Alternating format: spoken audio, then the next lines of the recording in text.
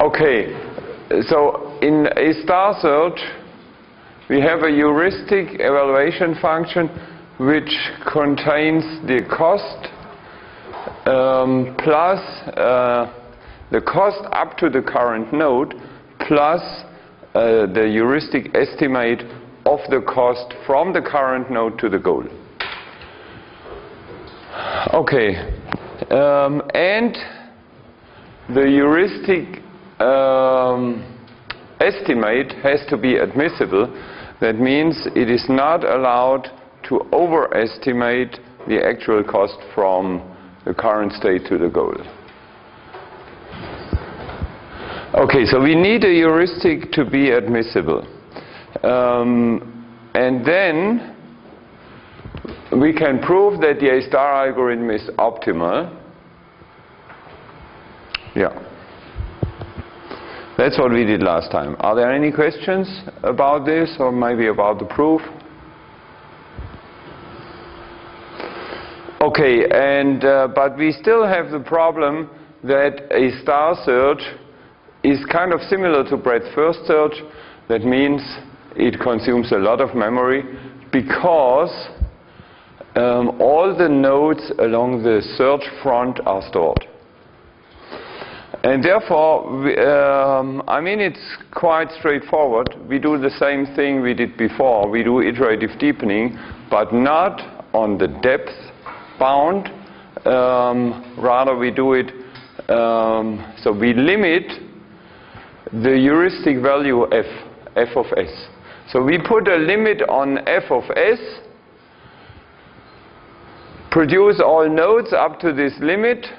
Then the search tree is finite, and once this search is finished and it is not successful, then we increase the limit.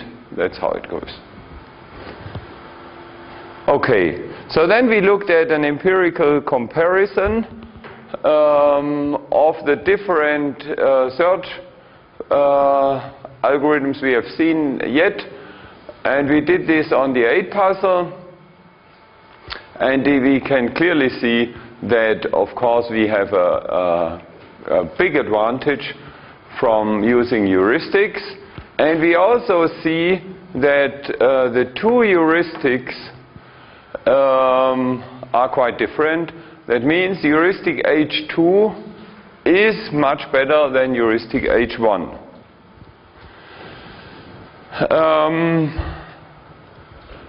Would you have expected this, that heuristic H2 is better than H1?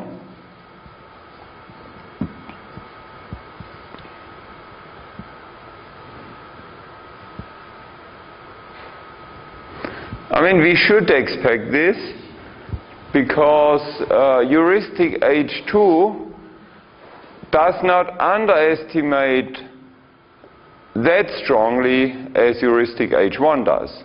H1 gives a strong underestimate, H2 much less strong underestimate. That means H2 is closer to the real cost than H1 is, so it's a better heuristic. And so it should perform better. And it does, as you can see here, if you compare the number of steps. But what is not so obvious is that heuristic H2 is better with respect to the absolute computation time.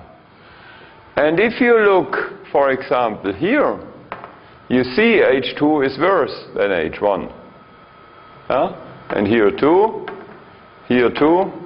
and from here on, H2 is better.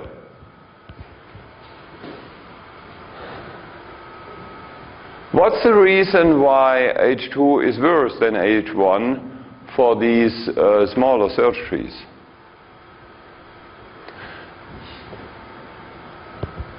It might even happen that H2 would be worse here. What's the reason?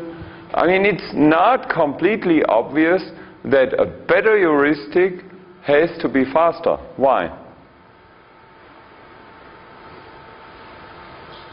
Because a better heuristic needs more computation. Yeah. So the overhead, the computational overhead per node is of course bigger for the better heuristic. Yeah? I mean, the better heuristic, you can see it, reduces the effective branching factor. So finally, if our tree becomes large enough, there is a point where heuristic H2 will be better, definitely. Yeah? But this point may be on very large trees. Look at this graph here. So if we draw the size of the tree here, and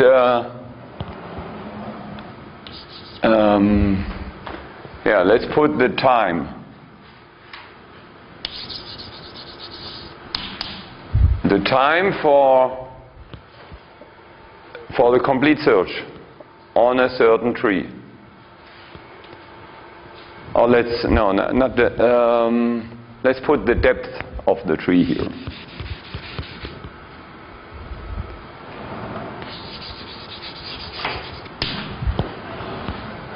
And then we know that the branching factor is 1.3 for H2 and 1.5 for H1. And we also know that our computation time, how does it increase with the depth and the branching factor?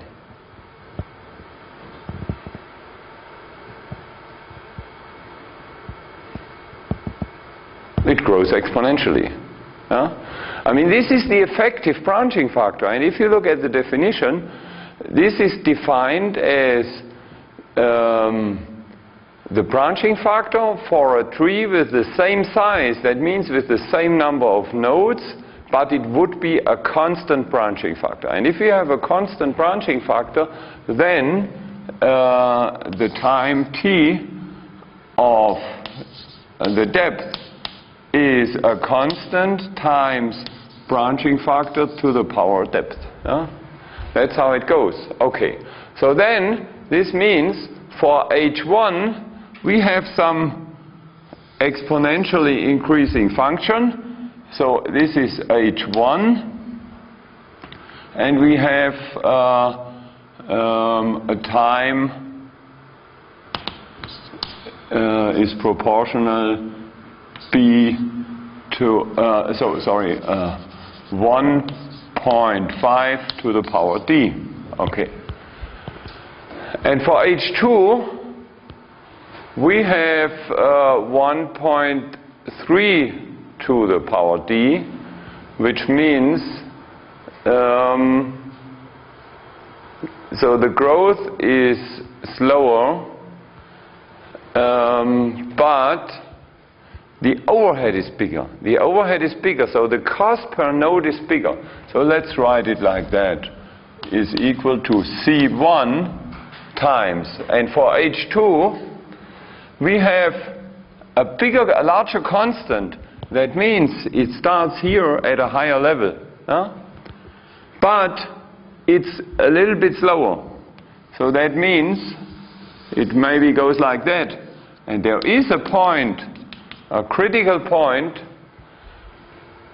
and so for trees larger than this critical point, H2 is better. So this is H2, T is C2 times 1.3 power T. But below this critical point, the better heuristic may be worse.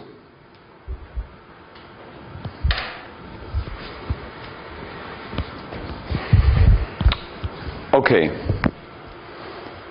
Now, yeah, we talked about how to find a good heuristic, and the idea is simplify the problem, solve the simplified problem, and take the cost for the simplified problem as your heuristic estimate. Okay, so now let's start with games. We are talking about two-player games. Examples are chess, checkers, Othello, Go. I don't know whether the Germans know Othello. This is in Germany, it's called Reversi. These games are all deterministic. So that means if I make a move, then there is no random influence on the effect. They're observable, so I know the state of the game all the time.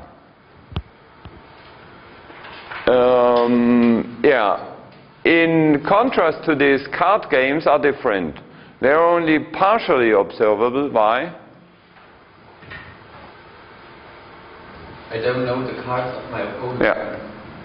I don't know the cards of the opponents. Yes.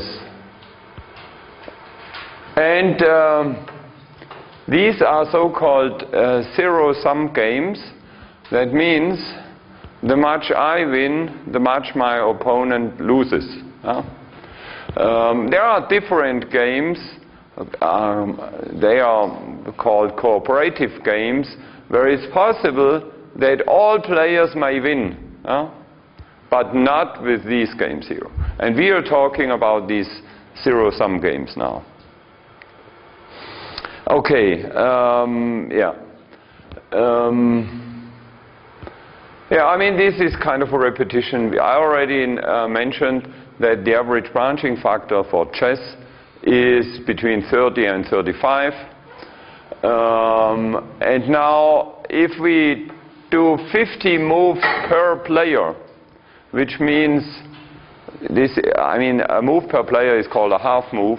So altogether we have 100 moves, and the search tree has a size of around 30 to the power 100, which is 10 power 148, and this is too much. It's way too much. Okay. And we do have real-time requirements. That's very important. I mean, my opponent typically is not willing to wait for weeks or years or maybe even centuries until he can do the next move. And I mean, there are games where you really have only a few seconds time to plan the next move. And from these real-time requirements, it immediately follows that we have a limited search depth. And this search depth, it really depends on the time I have. I need a heuristic, or these games, algorithms, they work with a heuristic evaluation function. Here it's called B. And this evaluation function evaluates the leaf nodes. I mean, what is a leaf node? We would call a leaf node a node which is at our search front. So if I'm able to search, let's say, 8 half moves, then at the end of this tree, these are the leaf nodes. Okay, we call the two players max and min. So I am max and my opponent is min. Why? Because I am trying, from my view, to maximize the outcome of my game. And of course my opponent, he tries to minimize the outcome from my view. Okay, and we also always assume that my opponent, min, always plays optimal. So I assume my opponent is an optimal player. I mean, it's kind of the worst case for me.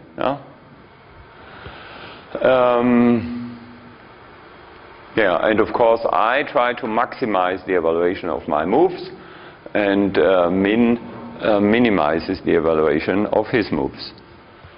Okay, now let's look at an example. So here we have a look ahead of 4 half moves. So that's me, and that's why this level is called max. Then that's the move of my opponent, and that's why we have a min level here, a max level again, a min level, and this is the search horizon. So I can look ahead 4 half moves, and now what happens is I produce the whole search tree up to this depth, and the leaf nodes, they are being evaluated. I mean, each of the leaf nodes is one board position, a definite board position, and now I need a heuristic evaluation function that gives me an evaluation of the board position. Okay? And now it is different to what we had before. In our normal search procedures, in a star for example, the heuristic evaluation function is the better the smaller the value is, and here it's different. So for me it means a board position is the better the higher the value is, and for the opponent it's the other way around. Okay, so we've got these evaluations of the board positions, and now what we do is we go bottom up. So here is a min node, so we take the minimum of these 2 nodes, and here 2, and here 2, everywhere. Okay, there is a max node, so we take the maximum of these guys, and here 2, and here we have a min node again, so we take the minimum, and there a max node. That means we have the maximum again. Yeah, okay. So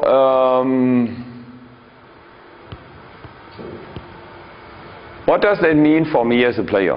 What will I do?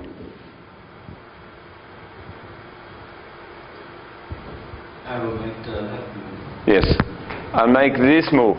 Why? Because it's better. Because 3 is bigger than 2. And then my opponent will make this move because it's worse, and I will make this move because it's better, and my opponent will make this move. So this is the path the game would go, not will go, would go, with the knowledge we have here at this point. So this only tells me I have to take this decision here.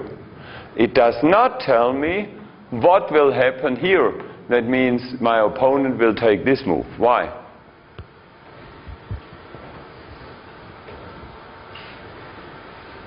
Why is it not for sure that the opponent will take this move?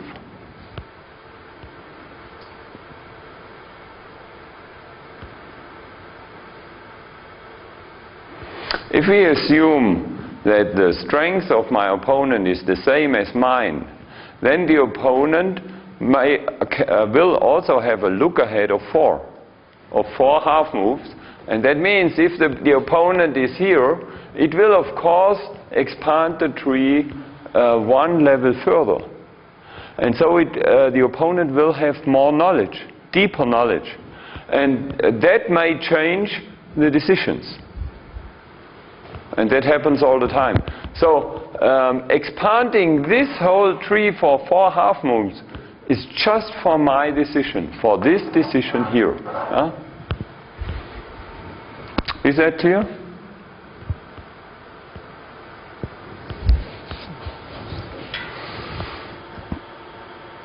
Yeah, and that's what we call min-max search. Okay, and now we look at a very nice improvement of this min-max search. We have the same search tree, but we can do a very nice pruning. If you look at this tree, then there are some dotted branches like here and these, and all the dotted parts of the search tree they I don't have to traverse them. I can just omit them. So I would never look at these subtrees here, which saves me a lot of computation time. And why? Let's start looking here. So we have already evaluated this part of the tree, and that has to be done. But now look here. So this min node gives us 3. So for the moment, that means the maximum here is, or would be, what would it be? So suppose we don't know what's happening here. We have not evaluated this part here. We have just seen this. What does that mean for this max node?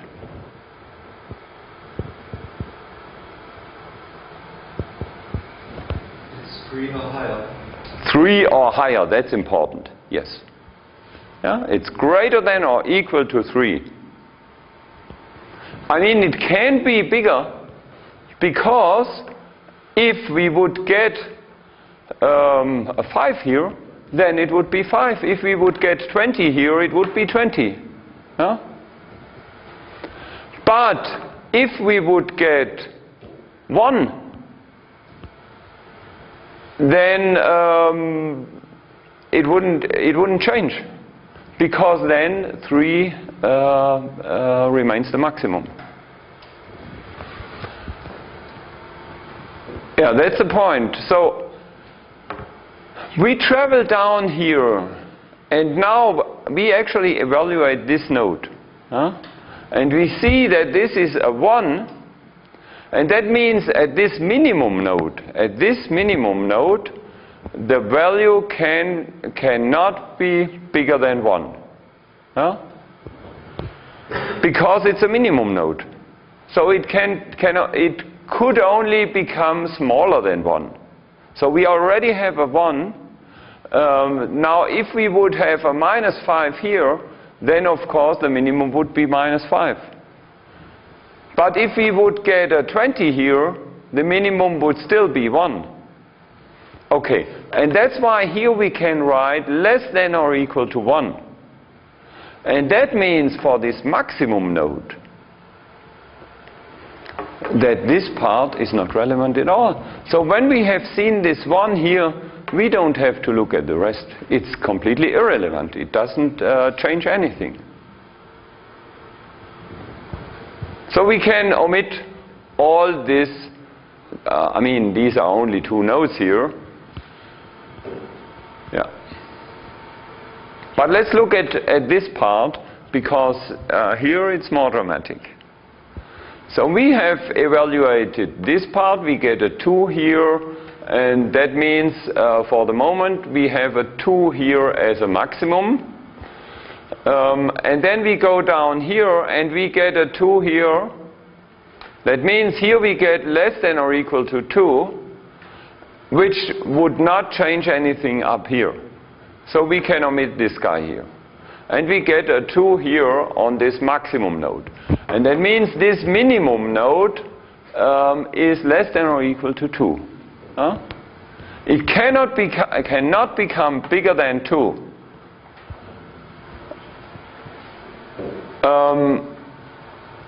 And that's why we do not have to evaluate all this part here. Why don't we need to evaluate all this part here? I mean, what we would get, it may be something smaller than 2. We may get 1, and then this, of course, would change. It would be 1. But why does this not matter?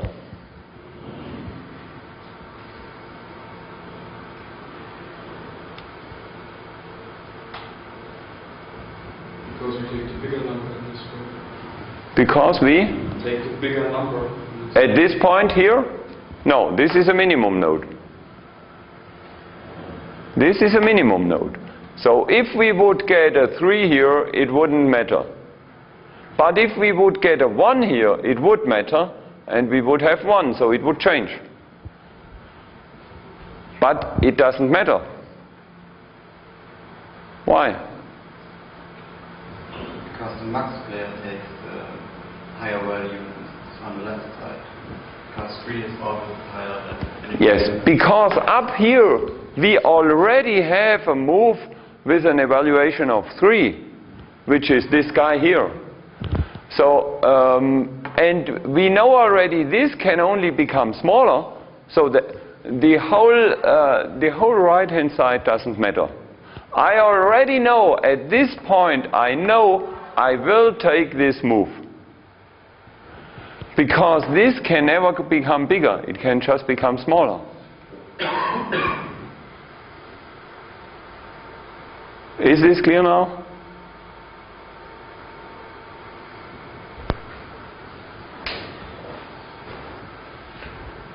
No answer. So it's not clear. How can I help you?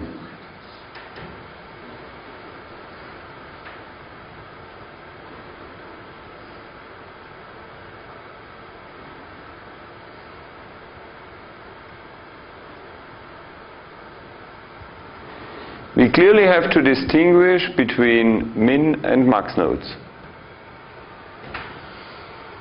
Shall we repeat this point here, because maybe it's easier? Is this clear, what happened here? Shall I repeat it? Please give an answer. Yes? No? What? You don't need to repeat it. Okay, how about this? Yes or no? No. Okay, fine. So let's continue. Yeah, okay. So let's look at the procedure again. At every leaf node, the evaluation function is being calculated. That's what we get here. Yeah, it's actually not completely true. Not at every leaf node. So maybe we can prune parts of the tree, and then of course we will not calculate. But at the beginning, I mean, at least I have to go down to the first node and evaluate this guy.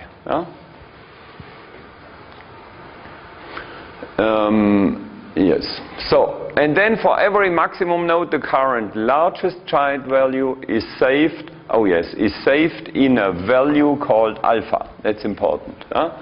For every maximum node, the current largest child value is saved in this variable alpha.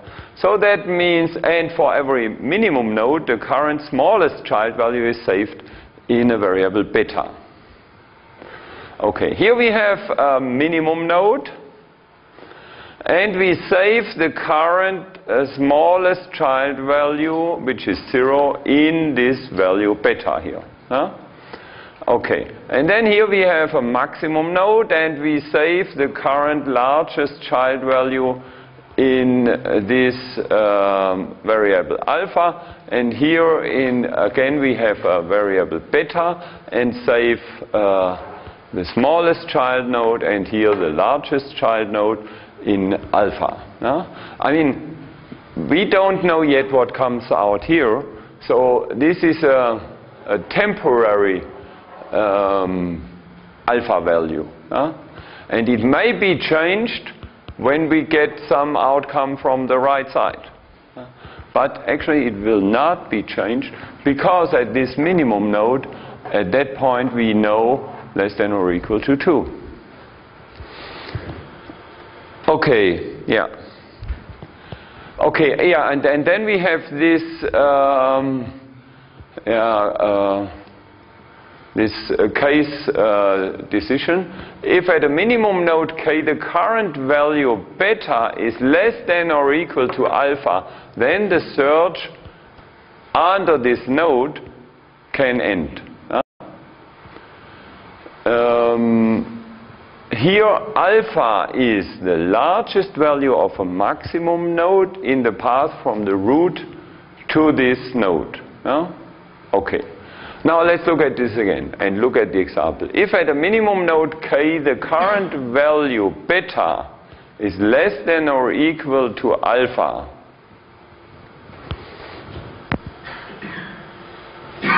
yeah. Look here. This is a minimum node. If at a minimum node the current value beta is less than or equal to alpha, and alpha is the maximum of the max nodes on the path from the root to the current node. Okay, this path only contains this node, so yeah. And now what did it say? If beta is less than or equal to alpha, and that's what we have. Beta is less than or equal to alpha, and therefore we can stop the search on the whole right hand side of the tree. Look at this point, for example. That's the same thing. Beta is less than or equal, because of this one here, beta is less than alpha we had here. Yeah. And that's why we do not look at these nodes. And the same thing symmetrically, if at a maximum node the current value alpha is greater than or equal to beta, then the search under L can end. And beta is the smallest value of a minimum node in the path from the root to the current node L. Okay, now we can look at the source code. This is being implemented in a recursive manner, of course, and we have two functions, a function alpha beta max and a alpha beta min, which recursively call each other. So it's quite obvious. Let's look at the tree. So we call alpha beta max, and this recursively calls alpha beta min here, and this calls alpha beta max, and so on. Okay, alpha beta max gets as parameters a current node and these two values alpha and beta. Yeah? That's important. I mean, these values alpha and beta, they have to be transferred from level to level down. For example, let's look at this example. If, for example, we have this alpha value equal to 3 here, this has to be transferred all the way down here. And same with the beta values. Okay, and so first we check whether we reach the depth limit. Whether the current node, this node, has reached the depth limit. If we reach the depth limit, that means we are at one of the leaf nodes, then we return the rating of the node. So that means we evaluate the current node. And we just return the evaluation, for example, of a board position in a chess game. Okay. Otherwise, we produce the successors, so we expand this node, produce the successors, and store them in new nodes. And now this is a loop that traverses the successor nodes. Suppose we are here, then we produce these 3 successor nodes, and this while loop just loops over these nodes. Okay, so while new nodes is not empty, and now what we do now is we do a recursive call of the other function. So now we call alpha beta min on the first of, this is German, on the first of new nodes. We call alpha beta min on the first of our new nodes. And of course, we give these parameters alpha and beta. And now, what we now do is we compute. So this alpha beta min will return a beta value because it's the minimum function. It will return a beta value, and then we take the maximum of the current alpha and this beta value, which will then be the new alpha. Yeah, and I mean we are in a maximum node, and that's why we compute the maximum here. And now we take this maximum alpha, and if alpha is greater than or equal to beta, we return beta. Or let's put it the other way around. If beta is less than or equal to alpha, we return beta. That's what we said here. Here. If at a maximum node, the current value alpha is greater than or equal to beta, or if beta is less than or equal to alpha, then we return beta. Yeah. And then, of course, we delete the first node. I mean, here we use the first node, and here we delete this first node from our list new nodes. And we return our final value alpha. That's what happens inside alpha beta max. And here we don't have to look at this. This is perfectly symmetric, just that we take the minimum here. Yeah. And this comparison is different.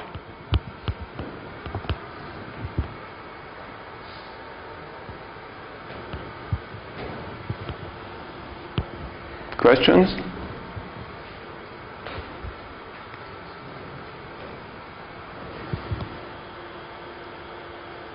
Okay, yeah, complexity. Yeah, here we have to say a few words. Now the computation time, we cannot give an exact figure of the computation time because it depends on the order in which our child nodes are being evaluated. I mean, look at this example here. Here we have been lucky because we get this one value first. Suppose these are values like 5 and 7, these two. And if we would have evaluated this guy first, we couldn't stop. We were just lucky because at this minimum node, the first successor was smaller than our current alpha. That's the reason why we could stop here. Also, I mean, let me see. Yeah.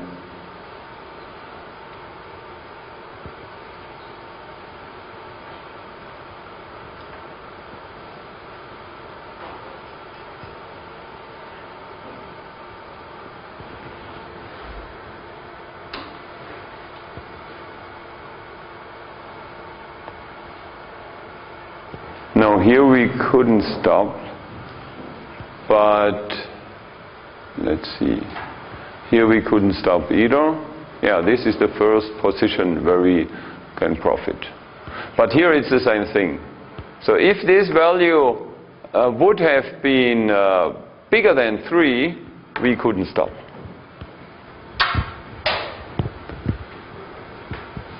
Yeah. And of course, the same here. So the computation time depends on the order of our leaf nodes.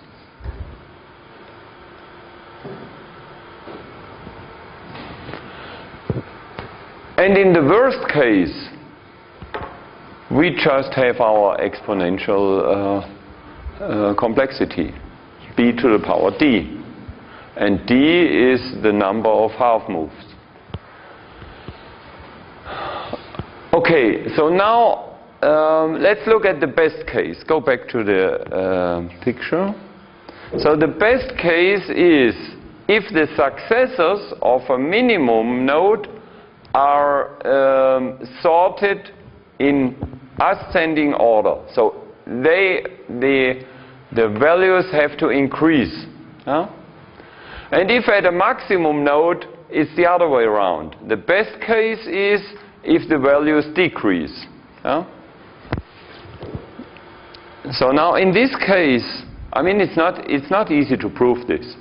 Udea Pearl, which is one of the, I would say, one of the big AI pioneers. He is like many other AI pioneers from California.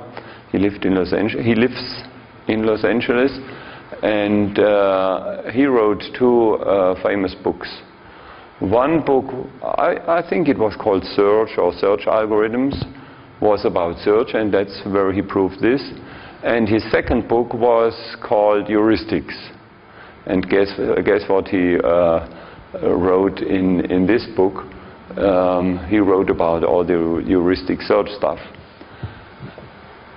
Yeah. Okay. And he proved actually what we get here. So if the successors of maximum nodes are sorted in descending order, successor of minimum nodes in the other way around, then the effective branching factor reduces to square root of b, which is dramatic. I mean, look at chess. In chess, we have a branching factor of around 35. The square root of 35 is about 6. That's dramatic. It reduces from 35 to 6.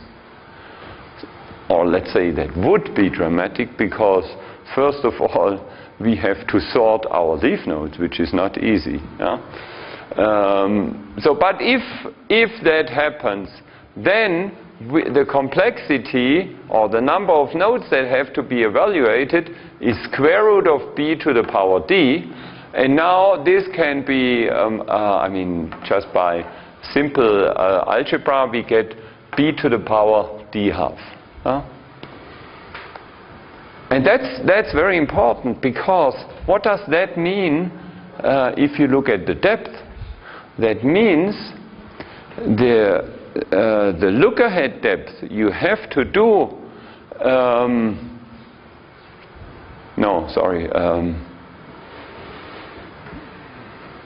the time you need for depth d is the same as the time you need for half the depth.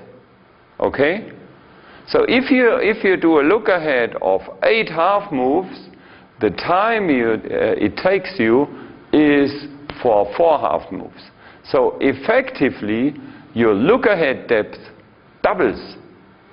So if you have the computational resources to do a full search of 4 half moves, then if the leaf nodes are perfectly sorted, then you can do 8 half moves look ahead.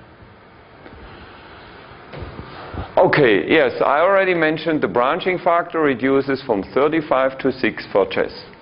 The search horizon is doubled. Okay. And now the important question is, what happens in the average case? I mean, the worst case, of course, is if our nodes are sorted in the opposite order. The average case is you just have random numbers. A random ordering of the leaf nodes. And that's the average case. And it turns out, and that's what Udea Pearl proved, that we get b to the power 3/4. Oh, sorry. I mean, there is something missing. Of course, I mean, here, yeah, a d is missing. Here we have b to the power d half, and here we have b to the power 3/4 d. Okay, yes. And as a consequence, if we take 3/4,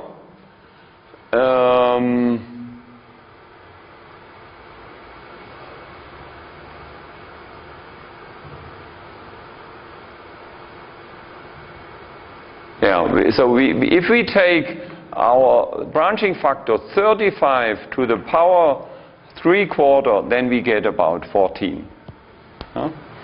And this still is a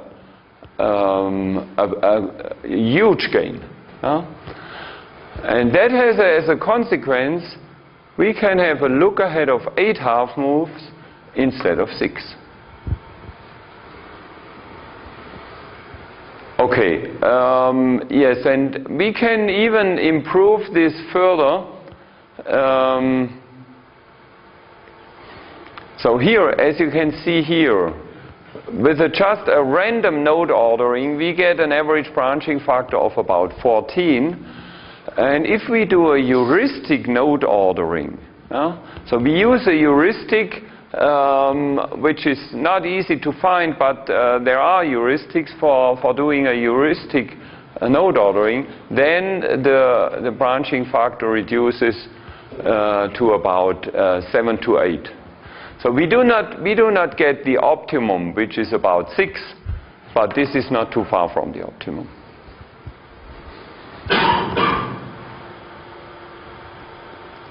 Okay, yeah, so that's about deterministic games. Now let's talk about, just give an idea about how non-deterministic games, how we can do the game tree search there. For example, dice games, they are non-deterministic because every time you roll the dice, there is some random outcome. And so what we do then is, so there is, in our search tree, there is a max level, and then there is a dice level, then there comes the min level dice. So we have, between max and min level, there always is the dice level. And now, because we do not know the outcome of the dice in our look ahead of the search, so we just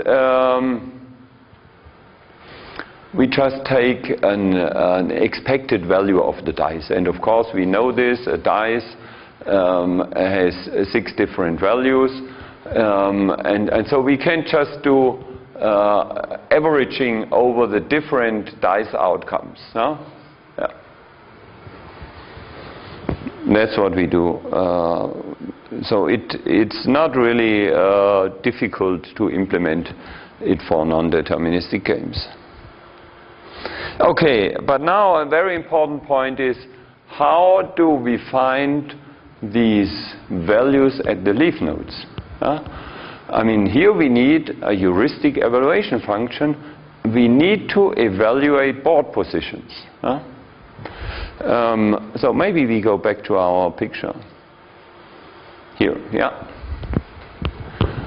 So these evaluations, they come out of a heuristic evaluation of the board positions. So I need some chess playing intelligence. So I look at the board and then I would say, okay, this position gets a value of 25 and that position gets a value of 18 and so on.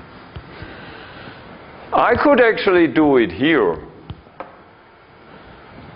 So I have to make a move, and now there are 35 possibilities, and I produce all 35 successor board positions. And I look at them one after the other. And then I select the move which gives me the best board position. But, of course, it is better to plan further ahead. And that's why we produce the search tree as far as I can. I mean, as far as my limited time resources allow. And then I evaluate these leaf nodes, which of course is much better than just evaluating the immediate successor nodes. Because this is like planning the whole game ahead. So what I actually would like to do is plan 100 half moves ahead. But this is too big. Okay. Yeah. And now, how do we get such an evaluation of a board position in chess? So this is just for the example chess. And you see, I mean, I cannot do anything else. I cannot tell you how to, in general, find a heuristic for evaluating game states. And this is the same all the time. If you want to find the heuristic, you really have to look into your problem, and this is extremely problem specific. So we look into chess a little bit. Okay, so first we need a list of relevant features or attributes of our board position. I mean, yeah, of course you could. Yeah, let's start with the basics. So suppose there is our chessboard.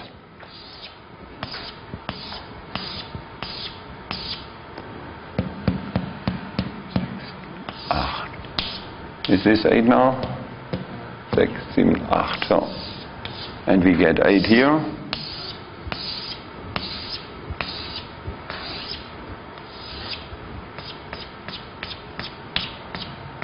Okay, and we have some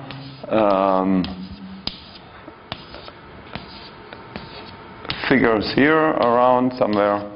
And I look at this position. And what does it mean? I look at this position. I mean, there is, in my robot, there would be a video camera that gets a pixel image, and then, I mean, I compare, I may make this move, or this move might be. And then I compare these two guys, and of course there is a difference. The pixels are different here. But this is, of course, this doesn't help me. I mean, yeah. So I have to come to really semantic information about the chess game. And currently, no, not currently, I mean the latest, the best now existing chess computer has more intelligence. But the second last, which was this Hydra computer, it just used heuristics like that. These are manually encoded heuristics. So you ask good chess players and ask them, okay, tell me, how can we formally evaluate board position? And that's what we have here. So we have a list of relevant features, and we use a linear evaluation function, B of S. S is the state of the board, and then we have a coefficient times material, plus another coefficient times pawn structure, and king safety, knight in center, bishop diagonal coverage, and some others. Now what is material? Material is material own team minus material opponent. And what is material of a team? It's the number of pawns times 100. So of course the pawns, they are the cheapest figures. Then we have the knights, which get a value of 300, and the bishops with 302, and then the rooks 500. So and the queen 900, and so on. So this is the material of one team, and I take, of course, the difference. This gives me this material value weighted by some weighting factor. And then there is, I don't know what pawn structure means. It is defined, you have to ask chess experts. And of course there is an attribute, king safety, and so on. And the critical point here, of course, are these coefficients A1, A2, A3, and so on. And these are different in different chess computers. Maybe they even should change a little bit depending on the opponent. And that's what these guys did. I mean, in the times of Deep Blue that won against Kasparov, they look at the opponent. It may even happen that there was one play and the computer lost, and then they learn, okay, it looks like Kasparov puts more emphasis on this or on that, and then they tune these coefficients a little bit, and hopefully next time the computer wins. Yeah. But I mean, the problem is that if you talk to these chess experts, that's the problem I mentioned already a couple of times. That's a knowledge acquisition problem. How do I get the chess knowledge out of the brain of the expert into the machine? I mean, here it means into these coefficients. Of course, I mean, also these variables are interesting. How do we define pawn structure?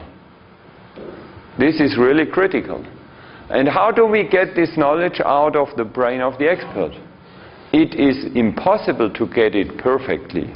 We just get an approximation of his knowledge, and that's the problem. Because these experts, if you ask the experts in critical situations, then they would say, oh, I have the feeling that this is a little bit better than that.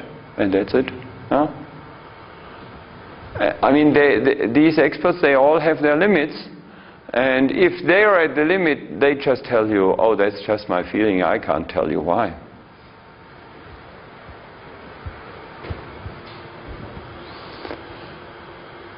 Okay. Yes. Oops, sorry. But what we could do also is learning heuristics. Yeah? So we use machine learning algorithms, and so we have these features f1 to fn, and now we use a machine learning algorithm that automatically determines the optimal coefficients for these features. What does it mean for a set of coefficients to be optimal? It means that the amount of errors that our agent with these coefficients makes is minimal. So we minimize the errors of our chess playing agent. So it's an optimization problem. So we are looking for that set of coefficients that minimizes the squared error in maybe a number of games. Okay, yes.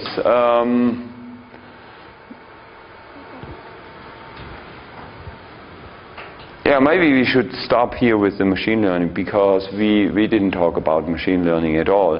But we will come to this point again when we are in the machine learning chapter, and then you will see that we can use supervised learning, or we could use supervised learning algorithms or reinforcement learning algorithms for adjusting these parameters.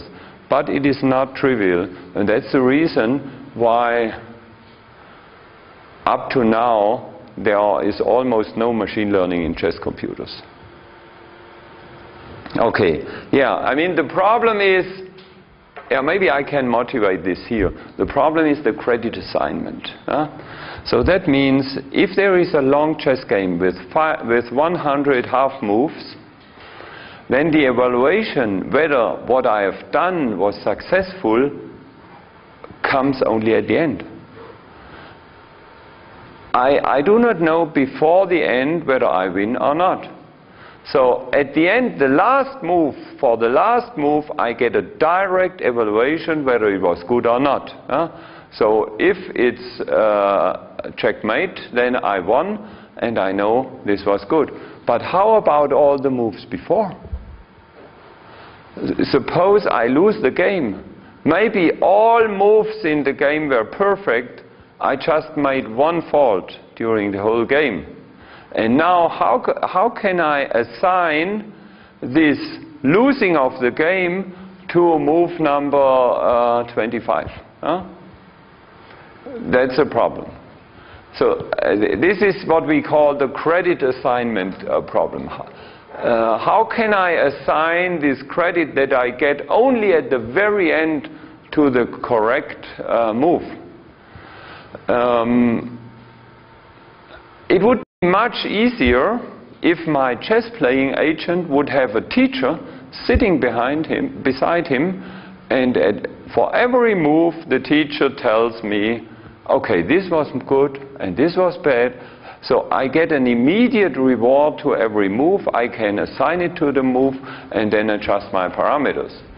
But I mean, this is not really realistic. Suppose there is a chess computer and the human trainer has to tell this computer for every of these millions or zillions of moves the machine trains, whether it was good or not. This is impossible. And so this is the field of reinforcement learning. So I do the whole chess game, get the reward at the end, and then I have to learn something out of it. And that's why this field of reinforcement learning is so hard and so difficult, because of this credit assignment problem. Okay, yes. So, yeah. Let's talk about the state of the art in chess playing now.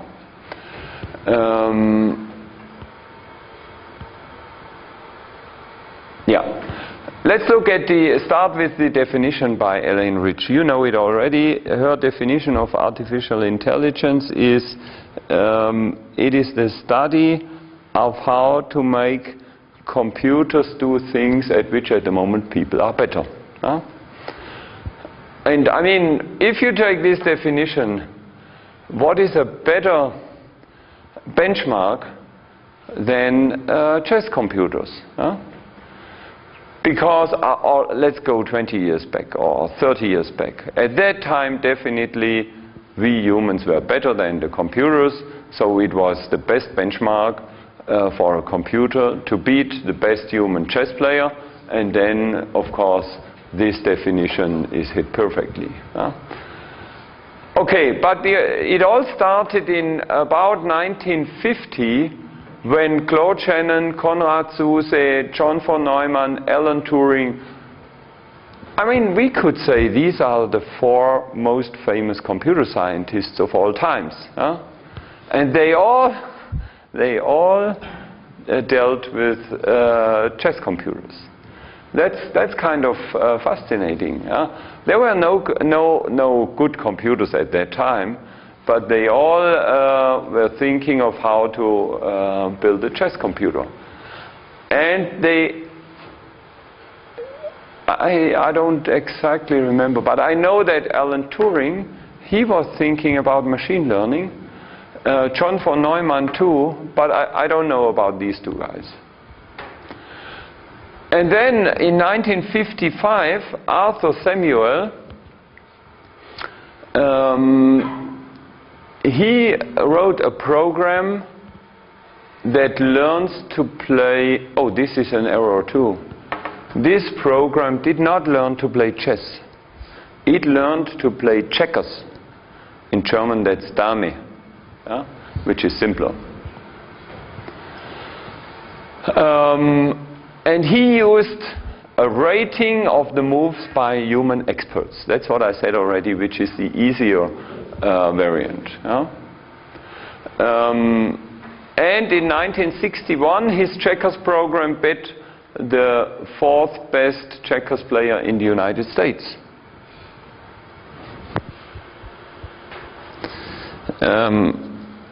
Then there was a long silence in interesting successes in game playing. In 1990, Tesoro, a neuroscientist, he used reinforcement learning with a neural network and did reinforcement learning and learned to play backgammon. This program became very famous. It's called TD Gammon, and it played at world champion level.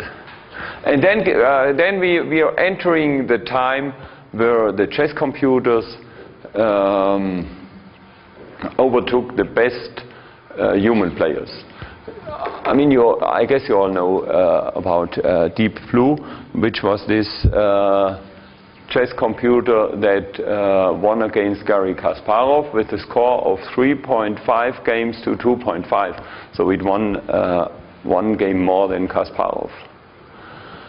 And it could, on average, compute 12 half-moves look ahead. Of course, with alpha-beta pruning. Okay, then in 2004 there was this computer called Hydra.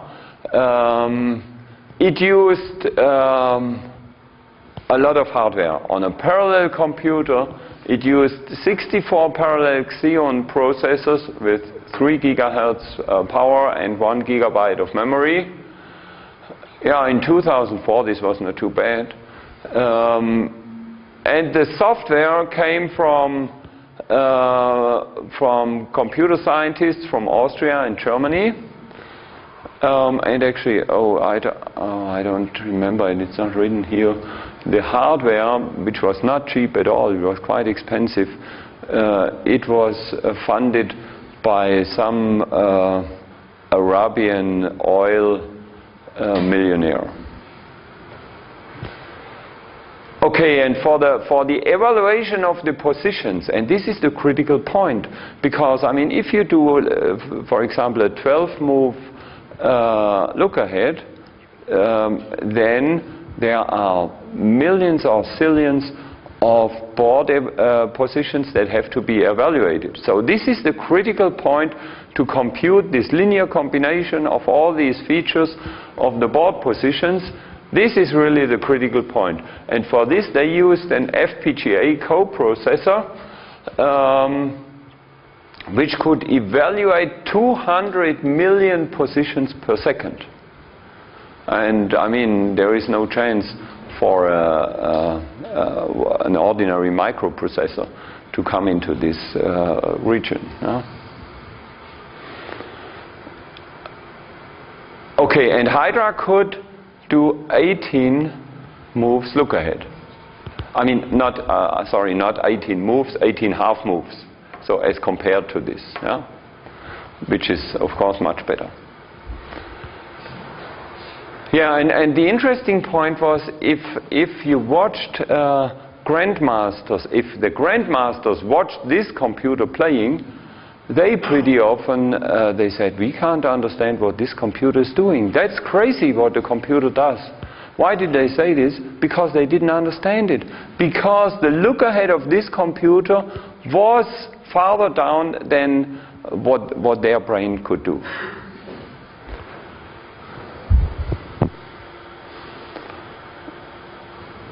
Okay, yeah. So there was nothing new about software. It was just they exploited all the hardware power, which gave them a little advantage over the human players.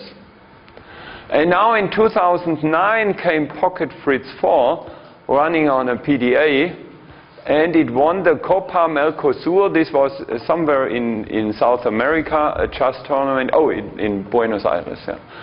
9 wins and 1 draw against 10 excellent human chess players, 3 of them grandmasters. And it used this search engine Hierarchs 13, which could search less than 20,000 positions per second. Now compare it, what did the other guy, 200 million? Yeah, 200 million positions per second. So the raw computing power of this Hydra machine was much higher than Hierarchs. Yeah? So more than 10,000 times slower than Hydra, is it? But it plays better. It plays better because it has better heuristics built in. And that's the shorthand. Higher intelligence auto-response chess system. So this is really impressive because this is a success of AI and not of hardware. And you see, finally, the more intelligent system wins, even if it's a factor of 10,000 slower than its opponent. Okay, yeah, so that's actually all about game playing. So we can start with the next chapter. Oh, sorry, yeah. I forgot to talk about Go. Because, I mean, there is this game of Go which is not at all solved today. And this is, and that's why I like this definition of Elaine Rich. This is now AI. AI researchers now look into the Go game. Chess is no longer interesting, not really interesting for AI, because chess computers are better than we are. But Go computers are still at a very bad level. And what's the reason? I mean, if you look at a chessboard, it's 8 times 8, which is 64 squares on the board. If you look at a Go game, it is 19 times 19 the board, which is almost 400. And the number of board positions in Go, of course, it increases exponentially with the board size, is much bigger than it is in chess. And therefore, there is no chance to do such a alpha-beta game tree search on all the Go positions, because the branching factor is extremely large. So we couldn't even look 2 levels ahead.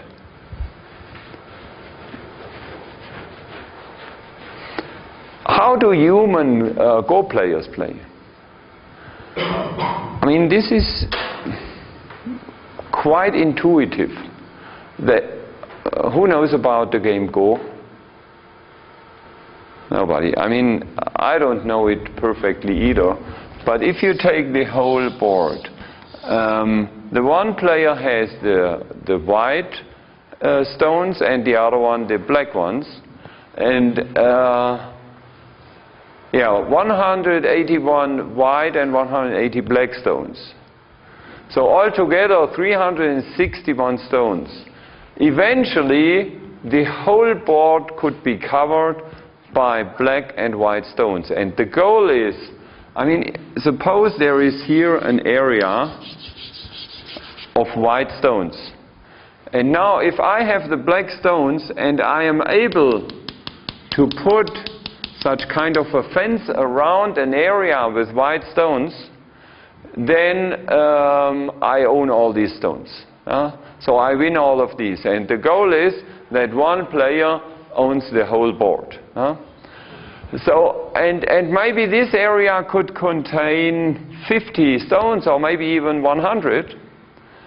And now you cannot look at, I mean, there is, maybe it looks like that. You cannot look at each individual board, at each one stone. So you just look at this as an image and you see, oh, there is this big area and I have to be very careful about this big area. And maybe there is, in this fence, there is this gap, and then I have to try to close this gap because this is a big area and so on. So you need some intuitive knowledge, and the researchers now, they try to work on this with kind of image processing techniques. So you have a little pixel image with these 361 pixels and so on. But it is not solved. The problem is not solved yet.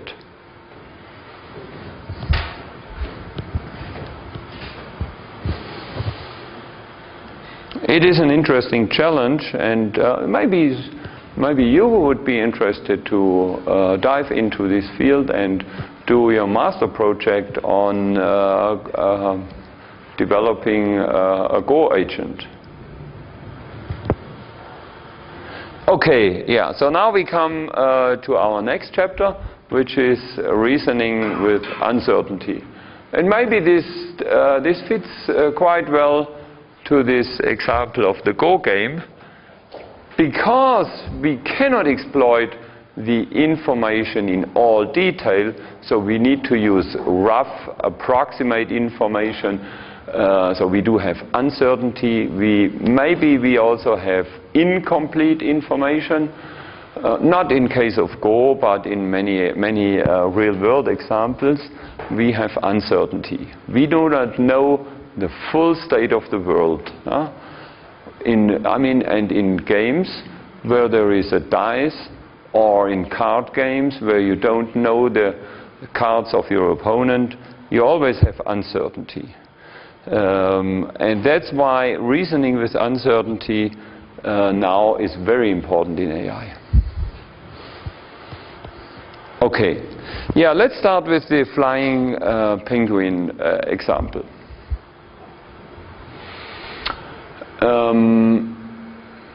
We have the knowledge Tweety is a penguin.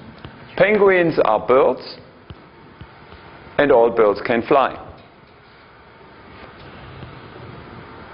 And from this, of course, we can derive quite easily Tweety can fly. Let's look at it a little bit more formally. If we use first order predicate logic, we could formalize this with a predicate called penguin. Tweety, penguin of Tweety means Tweety is a penguin. And this is a logical proposition which can be true or false. So either this is true or it is false. I mean, if I state this predicate, that means it is true. And now I have a rule, penguin of X implies bird of X. This is actually this sentence. Penguins are birds. And in logic, this is true. So if I state this, that means if this condition is true, then the conclusion is true. And the same for this rule, bird of X implies fly of X. So that means all birds can fly. And from this we can derive, if we know penguin of Tweety, then we can apply this rule, and we know bird of Tweety. And if we know bird of Tweety, we can apply this rule, and the conclusion is fly of Tweety, which means Tweety can fly. Okay. And this is not really what we want, or what we know intuitively. We know penguins cannot fly. Why? I mean, because they are an exception among the birds. No? We didn't say this here, that they are an exception. Okay, so yeah. We can write such a rule. Penguin of X implies not fly of X. This exactly says penguins cannot fly. Okay, so we just state this, and now we can derive not fly of Tweety, which means Tweety cannot fly. But we can at the same time derive fly of Tweety. We can derive both. So now Tweety can fly and it cannot fly. We have a contradiction.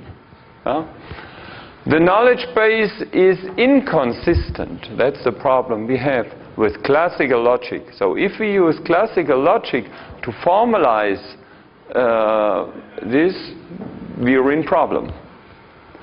And what is the reason for this problem? The reason is that our logic is monotonic. What does it mean for a logic to be monotonic? It means, let's look at we have this is what we call a knowledge base. We have this knowledge base, and then we add to this knowledge base this other rule that penguins cannot fly. And then immediately this knowledge base becomes inconsistent. If I take these three rules, I can derive Tweety can fly. If I add this other rule we had on the next slide, then I can also derive Tweety cannot fly. And that means I add some rules, so I increase the knowledge base, and then I increase the number of conclusions. I cannot delete this old conclusion. So the new knowledge does not delete any old knowledge. It just increases the knowledge. And that's why we call such a logic monotonic. So if I would draw such a picture, like we have the size of the knowledge base here to the right. This is the size of the knowledge base, and here we draw the number of conclusions. Then we get some monotonic behavior. But what we would need here is, as soon as we know that penguins cannot fly, this should delete our old conclusion. So we would need actually a curve which would at some point go down again. So we would delete this old knowledge. That's why we call classical logic monotonic.